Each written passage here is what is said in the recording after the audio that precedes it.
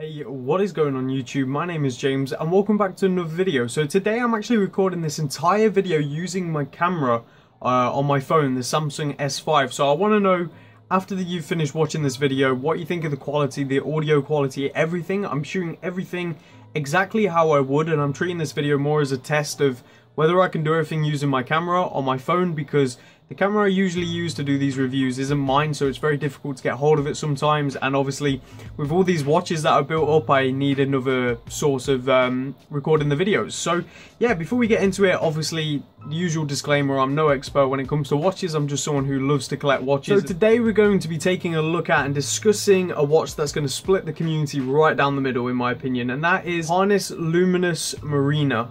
This is actually a homage to obviously the Panerai, and we're going to get into more detail about all that in a minute, but yeah, without any further ado, let's change perspectives and get into this review. Okay, I'm going to be recording this review essentially how I record all of my reviews. I'm going to cover the basics, go over the pros, the cons, and the final conclusion of this watch. So let's get straight into it. This is the Parnis Luminous Marina, and this is a homage to the PAM 00511. Now this watch right here comes in at around £165, which is around $215.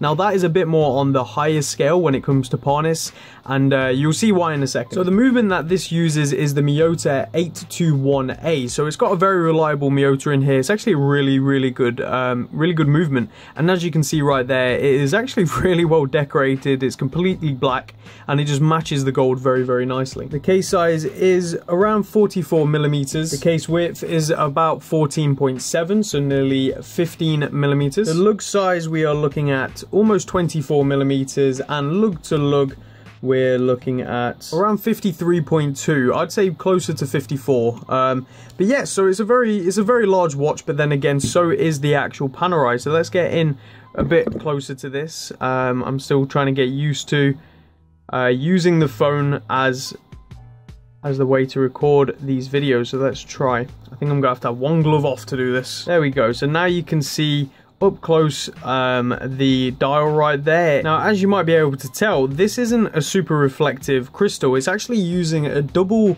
anti-reflected coated, so on the front and also the underside, Sapphire Crystal. So this is actually Sapphire Crystal, which means it won't scratch. It does have lume. It's actually terrible lume, so I won't be showing you the lume in the video because I just can't pick it up. I've tried with cameras, I've tried with like taking pictures, I've tried with lots of different ways to try and get the lume to show up, and it's just not working. And this watch is water resistant to about 100 meters. Now with the movement, I have recorded about a 20-second increase each and every day, so it's not the most accurate of movements, but it's not terrible, but it's definitely not very good. Okay, so let's get into the pros of this watch. It uses, and this is the thing that shocked me the most when actually I was researching this watch.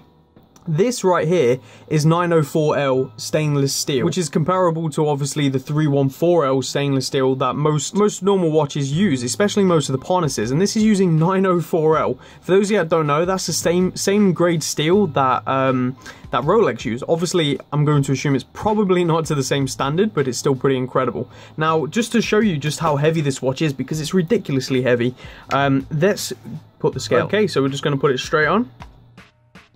136 grams right there, guys. That is 136 grams for a watch that is on a suede strap. So that means this right here weighs literally a majority of the weight. Yeah, as you can see, that's pretty much around, I'd say 120 grams of this watch is just the weight of this. It is crazy heavy. Now, another really great thing about this watch is the fact that it's got a sapphire crystal. You know, they've not cheaped out with just a mineral crystal. They've actually gone that extra mile and put a real sapphire crystal in here. And also the movement, you know, it is using a Miyota, which at the end of the day is a really good movement. Let me see if I can get a focus in on it. There we go, that's a bit better. And as you can see, it's actually been very nicely decorated. That's one thing I've really noticed with these Parnises. They are decorated very nicely. The movements are usually great. Now, another really cool thing, and one thing I've noticed with Parnis, is their straps are usually terrible. But this one right here is this beautiful sort of leather suede strap that just feels so comfortable on the skin. This underside is definitely not like really rough on the skin. It's very, very nice, and the overside is just beautiful. It just feels so nice, and it matches so nicely to the gold, which is obviously gold plating. It's not real gold. Also, they've gone the extra mile and actually matched the gold buckle. It sounds ridiculous, but I see it a lot on cheaper watches. They will do the case gold, and then the buckle they'll cheap out on and just make it stainless steel, but they've gone the extra mile and made it the same sort of coating as the rest of it, and it's made of the same steel. Now, the crown guard is obviously, at the end of the day, we've already discussed that this is a homage to the Panerai, so it's got the same sort of crown guard. It feels very nice. The manual winding is satisfying. It's not overly clicky, it's not like too loose. It's a very satisfying click, and then obviously you pull this out, which releases the crown guard, to which then you can pull out the movement, or pull out the crown to then use the movement. Now, it unfortunately is not hacking, but it is manual wind, which is pretty cool, and it feels very nice to move. It's not like too loose, it's not got a huge delay or anything like that, and when you push it in one more, then obviously you can change the date, which feels very satisfying also. And then you push it back in and put the crown, put that little lever back down, and it locks in the crown, as you can see right there. This crown guard is going to come in very useful if you use this watch as a beater, and at the end of the day, that's why Panerai have put them on their watches. Now, this movement operates at 21,600 beats per hour, so it's a very sort of generic sweep. It's nothing overly smooth, but it's definitely not, you know, a bad sweep at all. And it's got 42-hour power reserve, which is very, very useful. You know, you can use this watch all day and then pick it up the next day and it will still be ticking. Even the day after that, it should still be going strong. And obviously, the other pro of this is it is 100 meters water resistant, which means you can take it out and it will be fine. It will be fine in the rain, it will be fine and all that, though I'd advise putting a different strap on it, because I don't think this would last very long in the water at all. But as you can see right there, it says 100 meters water resistant. Right there, you should also be able to see the reference for this exact model if you're interested, which is it's PA6047 right there. Okay, so let's get on to the cons of this watch, and there's a few, and obviously we'll go on to the homage part in a second, but it's got poor loom. The loom is just terrible. I think it'd have been better without the loom, to be completely honest, because it just is awful. Also, I don't think that date window suits this watch at all. I think it'd look a lot better without that date window. You got rid of that and you'd have had a really, really nice watch. I'm not a fan of the gold plating. I would have much preferred just pure stainless steel. I think it would have been a lot better, though they obviously do just stainless steel versions of this watch. Now, let's get on to the homage part. At the end of the day, people say all the time, and this is the common thing I hear, which is, why would you buy this? It's £165 for the same price you could get, for example, this. You could get an SKX. Now, when you look at these watches, do you see the same market? You know, it's very obvious to me, and I don't get why it isn't to a lot of people, that the people who buy these and the people who buy these are two completely different markets. So using that excuse that, well, for the same price as this, you can get this, doesn't work, because the person who is buying this sort of watch isn't in the market for something like this. They want something like this. So that excuse is always, you know, baffled me, because at the end of the day, they're clearly not the same market. So in my humble opinion, I think homages are a good thing. Now, everyone's going to be like, wait, what? I think homages are good because at the end of the day, the fake market is huge, and this is legal. At the end of the day, yes, they are completely ripping off the Panerai and just writing Parnis, but at least they're not trying to be Panerai. At least they're not put Panerai in the dark. At least they're not trying to really completely trick anyone. At the end of the day, I think these sort of watches are great because this is incredible build quality. I think if you put this on your wrist, you will definitely get a sense of a very well built watch, and a lot of people can't handle that. Personally, I have owned the Alpha Submariner, which is obviously a homage to the Rolex Submariner. Now, that watch in itself allowed me to make the decision that the Rolex Submariner is not a design I want. Whilst obviously the build quality is completely different, but based on pure aesthetics and design, it was made to literally look identical, and I came to the conclusion that that isn't what I want, and I thought a Submariner would be something I'd always want, and you know, a homage allowed me to make that decision, so I don't end up spending thousands of pounds one day, which I do plan to do. I plan to spend a lot of money on watches one day, obviously when I can afford it.